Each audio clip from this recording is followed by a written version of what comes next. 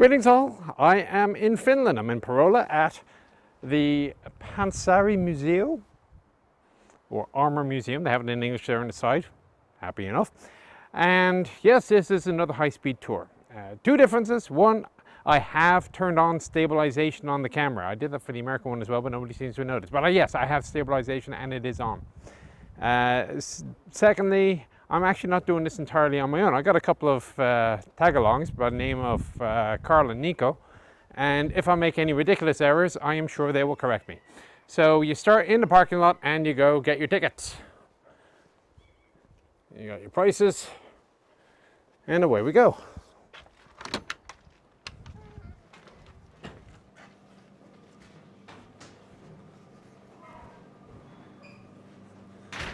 Get your tickets here from the nice man and into the first hall. Usually you go through the gift shop at the end of a museum, but apparently they decided to do it at the beginning here. And the first hall starts with the first finished tank. Guess what they had as the first finished tank? Yes, they got about 3 dozen FTs. Somewhat empty inside. And like God knows how many other countries, they also picked up a carton Lloyd. And then you start to see a bit of a theme. Vickers and T26. So 6-tonner with the 37, T26, T26 with the 45. And let's see if we got the builder's plate on this one. There you go, 1938. Built in Newcastle upon Tyne.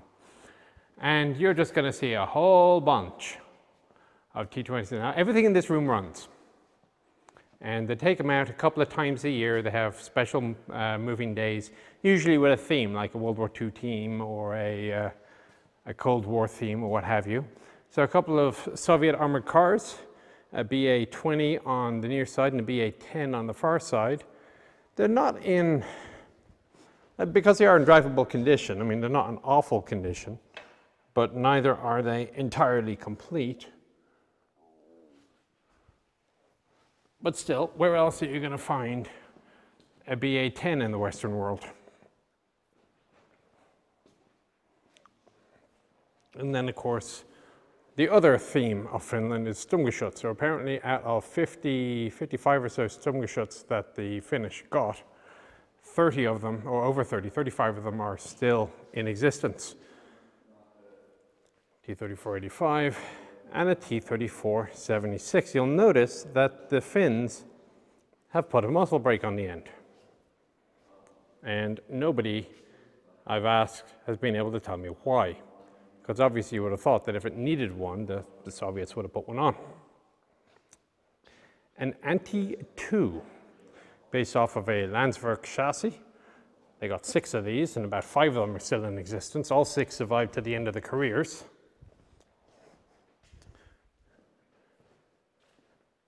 A cut open Sturmgeschütz, complete with radios inside, fire control system, missing the armor panel at the top, and the driver's position. So again, you know, people complain about cutting open old German armor like the Americans do, but a lot of countries will open up their vehicles, especially when they were still in service, to be used as training aids. See a bunch of pictures around display cases, uniforms, models of tanks. The information is in English as well as in Finnish and Swedish. And it goes through basically everything of the Finnish Armored Corps. And the history of how do you destroy tanks. Well, at least part of the history, because there's more of it around the corner. So you see all the various different types of anti-tank rifle down to the 20mm. A tractor. I seem to have lost my accompaniment. Oh well. From one hall into an open area. Now the Finns did not use the pig or the ferret in home service, but they did use them in peacekeeping missions overseas, which is why they are located here. They had just over 2 dozen of these ZSU 57-2s. And under here is presumably some form of engineering variant of the T-55.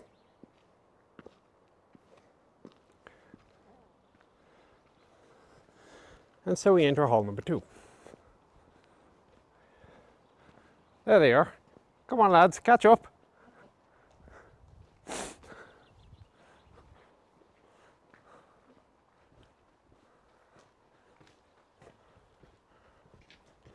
It is the middle of May. It's a reasonably pleasant 15 degrees. Surprisingly brisk up here. I was in continental Europe a couple of days ago and it was in the high 20s. So of course the Finns had a combination of Eastern and Western equipment. You start off with this BMP-1 with an AT-5 up top.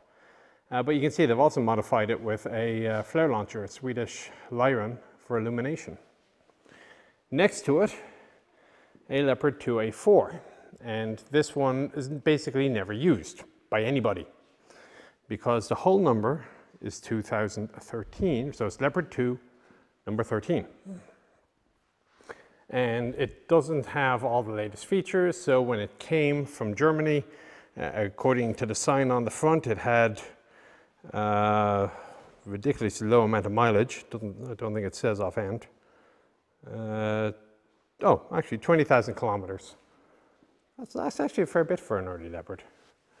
But once it got to Finland, because it was an older tank, they never used it. So they just parked it. They bought it, they parked it, and it sat there in storage for about 15 years until finally it came to the museum. But after looking into the turret, it is completely intact inside, so it'll be interesting to see a very early Leopard 2A4. And it'll also be interesting to do a compare and contrast with the one I saw in the Austrian Museum, which is also fairly complete inside. T-72M1, of course Finland replaced the T-72s with the Leopard 2s.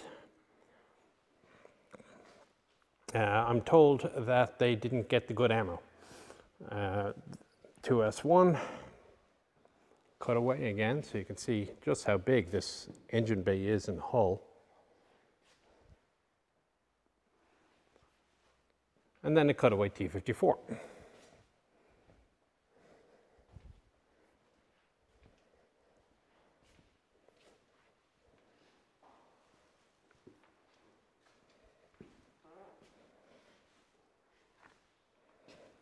And a BMP-1 turret.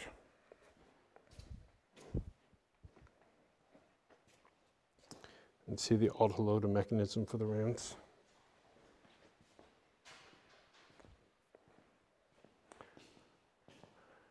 So here we have a Patria AMV.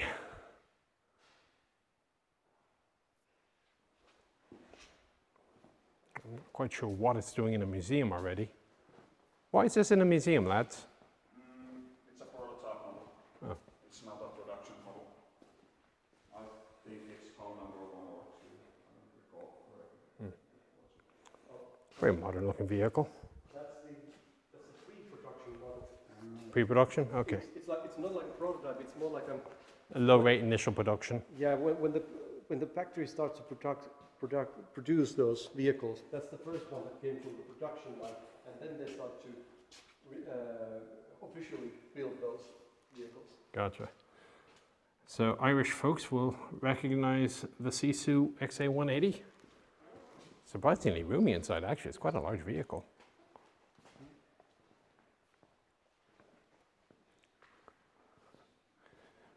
And an upgraded T-55, which you can see they put a new night vision system for the gunner. They put a thermal sleeve on the main gun. Again, a Lyran launcher for illumination at night. And I'm told, good ammunition, which was actually more effective than the ammunition on the, at least more powerful than the ammunition on the 125 that they had, at least for AP rounds. So these two vehicles were effectively competitors to the Patria, Valmet 1912 and the VK, well it says Yuko, did not enter service. These are two prototype vehicles, which you will only see here. Seems to be the driver's compartment for the Patria.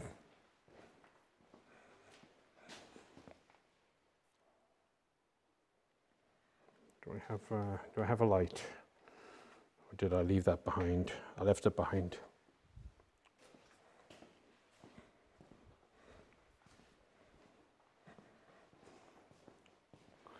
Let's see what was in that container. Nothing interesting. Sighting system for something we haven't quite figured out what. Oh, hang on, it says 2S1 on the right there, so it very well could be a 2S1.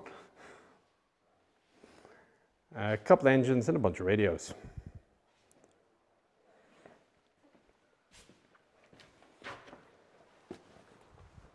And up we go.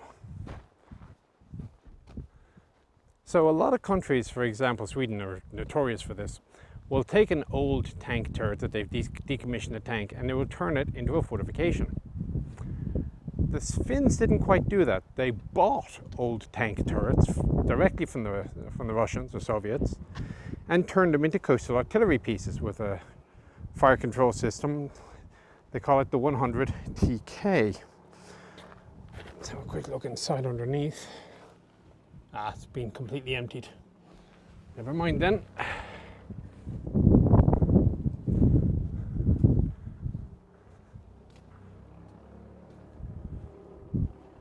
T-54 had T-72 had a bad day. Oh.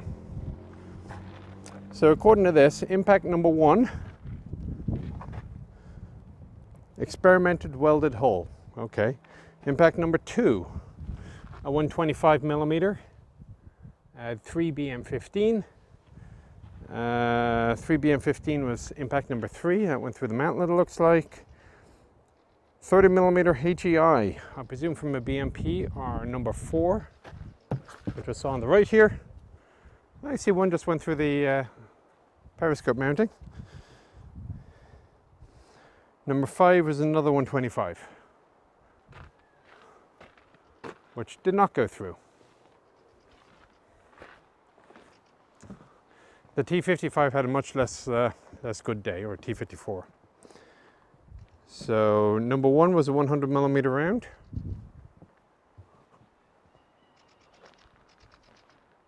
Yep.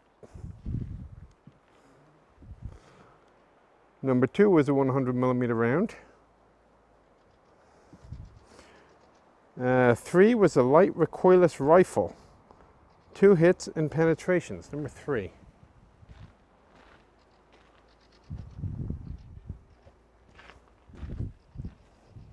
This is a lovely display. 4 and 10. 57mm AP from an Su-57. 4 and 10.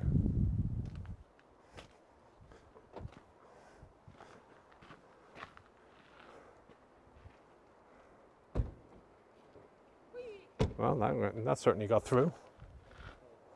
Oh look, there's one that bounced. Note to self, don't get shot in the rear by an Su-57.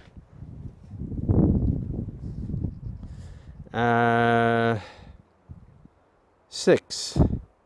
2 hits by 57, no penetration. 7 heat rounds. And 8 is more recoilless rifle. Okay, there's your 7 heat rounds. Good Lord, what on earth was 9? Hit by 100mm heat. Hit by the 100mm heat directly onto the penetration hole from the 100mm KE. No impacts to the stabilizing wings. Oh yeah.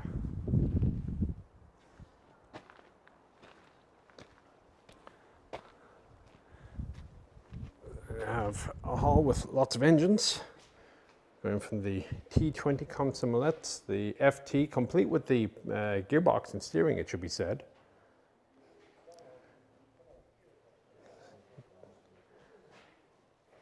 This guy comes out of the T28. T50, oh, that's where the T50's engine went, because I looked inside it and it's completely empty. T34. And some interesting ones down here. So this comes out of the Stug, it's a Maybach.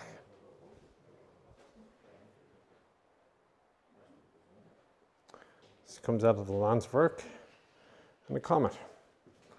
And on the other side, you have all the transmissions. So this transmission comes out of a 2S1. Around these blokes. T28 transmission. Charioteer. The Landsverk again. T34. Your guess is as good as mine.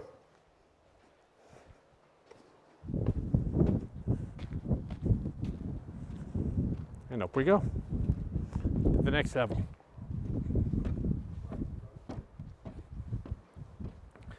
Now, until about 2017, 2018, all these vehicles were in open air storage, which you can imagine in Finland is not the kindest weather. Then all of a sudden there was this crowdfunding campaign. 40,000 euro came in from Japan, and amongst other things, and they were able to build a couple of pavilions to at least keep the snow off. So this is a trailer for an FT. Actually, you can see up the top there. Where's that image? There it is. The trailer in use. And then you have a salvo of T26s and Vickers 6 tons. So that T26 over there has the conical, a cylindrical riveted turret. So it's a model 1933, an early one. This is an actual Vickers 6 ton because you have the builder's plate. A flamethrower variant of the T26. Another model 1933, except this one has a welded turret roof, so you can compare this one. Look at the roof line of the turret with this one over here.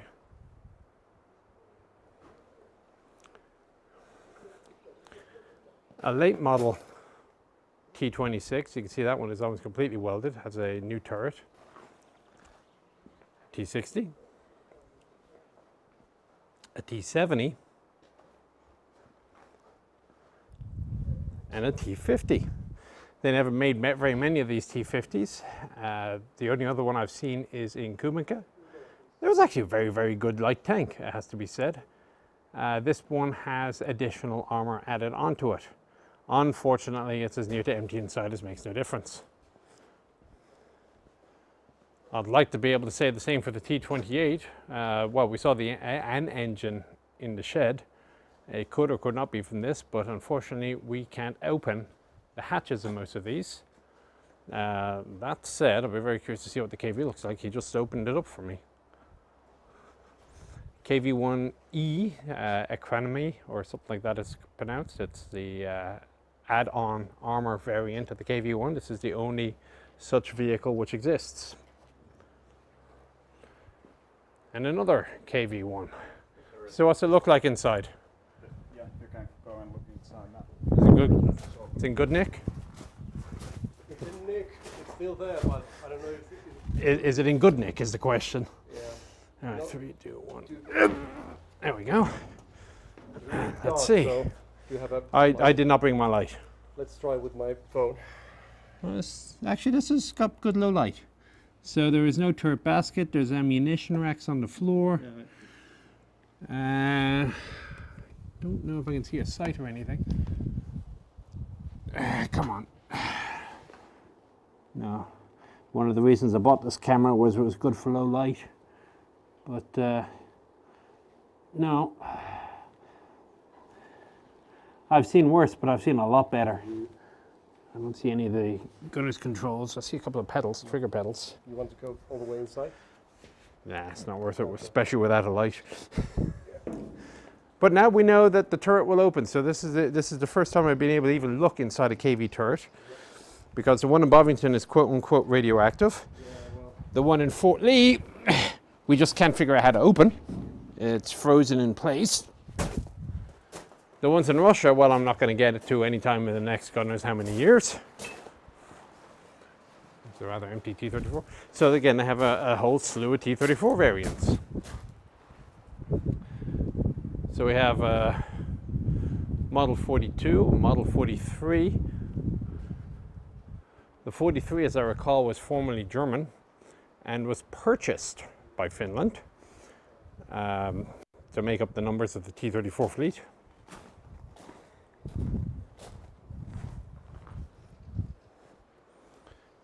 BT-3485, ISU 152, and then the star of the show, the BT-42. And this, of course, was why the Japanese contributed 40,000 euro to build these pavilions.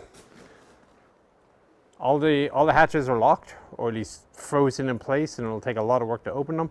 Looking into the ports, there seems to be some stuff left inside, but not a hell of a lot. Big blocky things, so these back doors don't open. They're I don't know, maybe you need pry bars and WD-40 or something. But there you go, the BT-42. Now, courtesy of donations in overhead cover. So a Stu 40 and a more traditional Stug. You can see the one has the rather uniquely finished machine gun shroud. Also directly above the driver's port, if you compare with the driver's port on this one, you see they have a shade basically. And you'll also see the different mantlets. So this is the older square mantlet, and this has the Sauerkopf pig's head mantlet, I guess. And the Panzer IV. Apparently the Finns bought about 50 of them.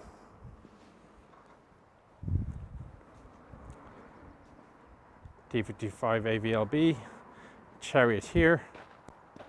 Correction. Oh, is it a Chariot here?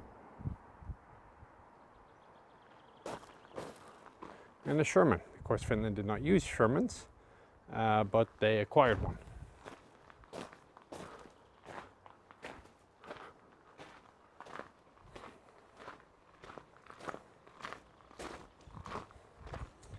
Yet another T-26 hiding in the back in winter war colors.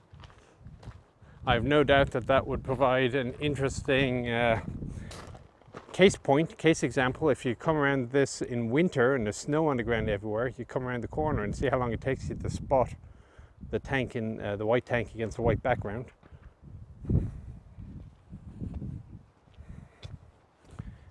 And up to the last pavilion. As you get off the freeway, you'll see two vehicles. One is the Leopard 2, which is easy to spot, but you have to look very hard. On the opposite side is another Stug. Pack 40 in a defensive position.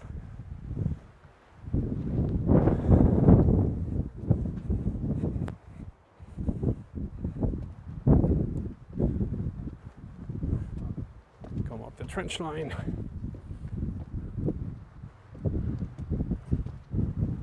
To another Pack 40.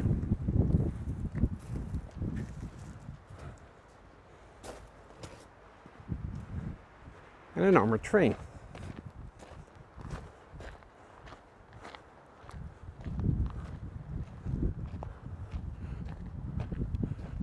However, they got that up here. Well, the track looks like a good one. Let's go around the corner.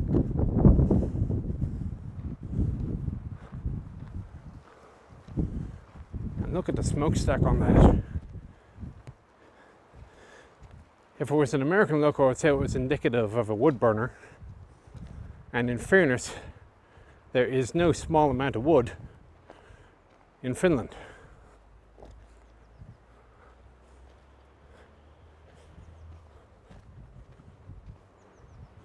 It's quite a complete armored train.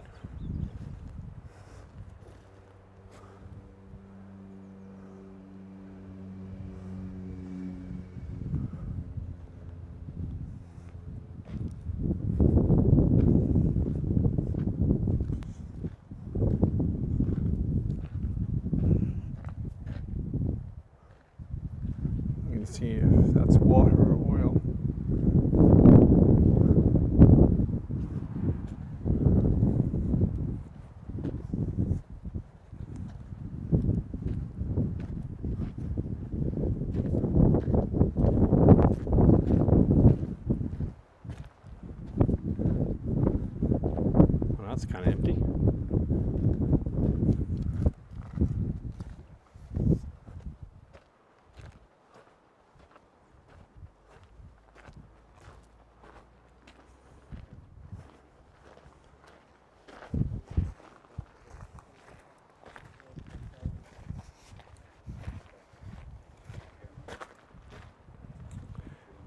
And so we come to the final pavilion up top.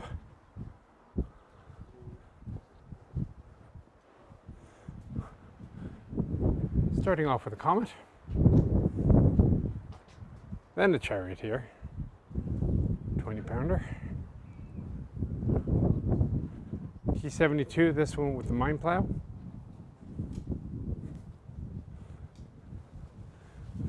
This is a driver training vehicle for the TEL. I think it's the SA-6 or something.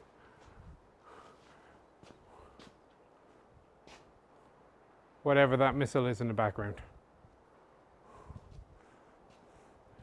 The first Sisu armored car, apparently made for police service.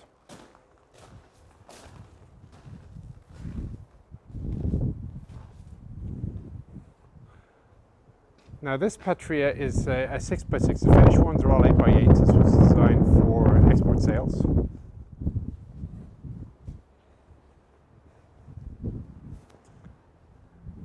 Now the Sisu XA202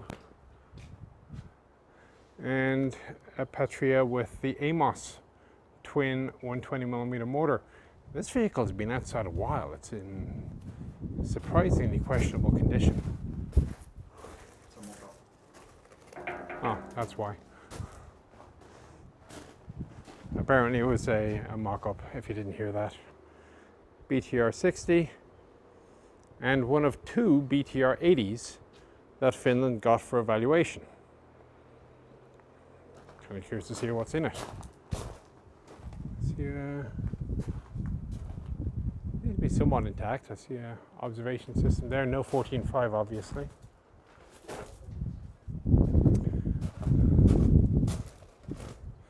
So that's it for the top pavilion. I'm going to switch off for a second and I'll come back to you in the anti-tank section. So as I'm coming back down, just to revisit this one, I got thrown by looking at the arse end of the turret. It's a Comet.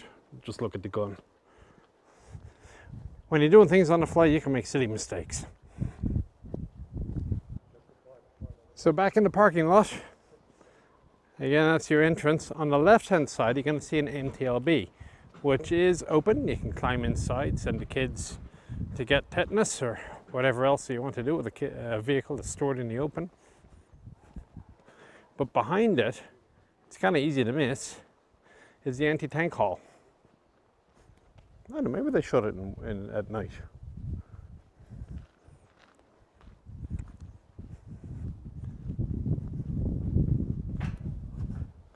Old Soviet gun of some description I don't know.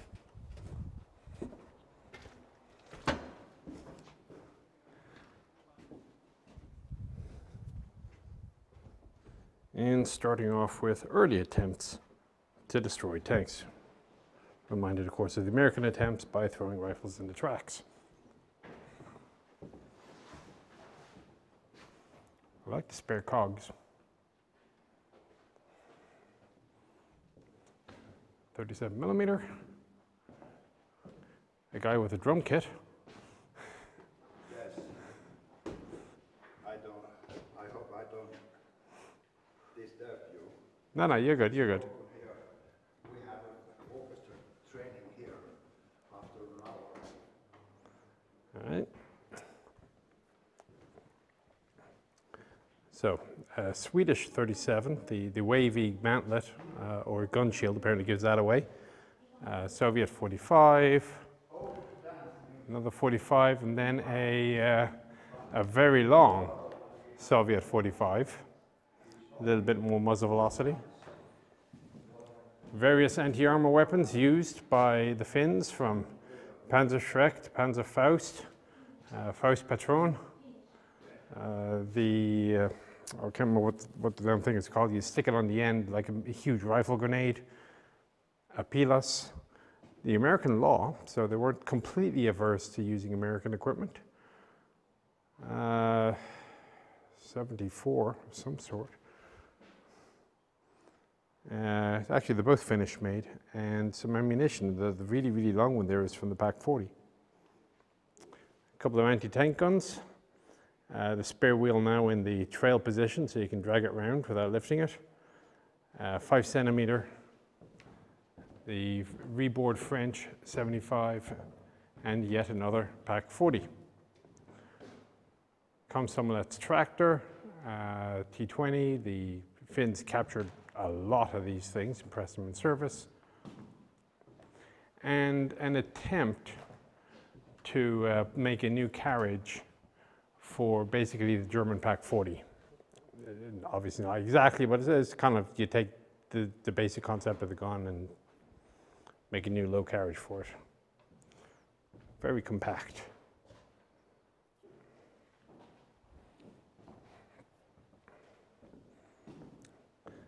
A Madsen 20mm, French 25, the 37 Toad, and another 37. Last thing here, a couple of missiles. Vigilant on the left,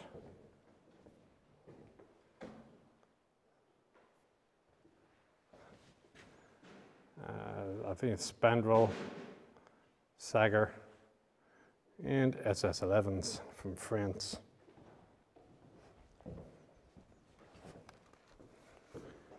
And that is basically it. Oops, there's a fall down the steps. That was your unofficial high-speed tour of the Panssarimuseo, the Finnish armor collection. Again, you land at Helsinki airport, you go north, yeah, about an hour is about right, a little over an hour. It's right on the freeway, you can't miss it. Just, you'll see this massive Leopard 2A4 off of the side of the road, that's your exit. And, right, hope you found it enjoyable and informative. Talk to you in the next one. So yeah, this is KV1, and you can see here there's the impact point over here, and there's also impact point over there, and ricochets on the turret. And the story goes, in 1944, the Finns were making a counterattack during the Tali-Ihatala battles, and this tank and another tank, a T-34 1941 model, made an attack along this road. There was a corner. This tank went first, and it got shot by T-34-85s, Soviet T-34s. This managed to break off from that attack, but the crew was incapacitated. The driver was barely conscious because the hit was quite big. So the Finnish T-34 went past this and drove it to the same along the same road, only to find those Soviet tanks breaking off from contact. And that Finnish tank shot those tanks, and one of them was captured, and the one that was captured is there in the #1 hole. And you can see that the impact point where the Finnish tank hit that tank and penetrated the armor, but the Soviet crew paled out, but the tank was still operational. So we just took it as our own and painted swastikas on the turret and pressed it into service on the spot. If I remember correctly, the engine only had the meter in the engine said that that tank had only been driven for 30 to 60 hours. It was brand new vehicle when we captured it. But this is connected to that vehicle in that way, and these marked scars are here to prove it. So that's basically the story.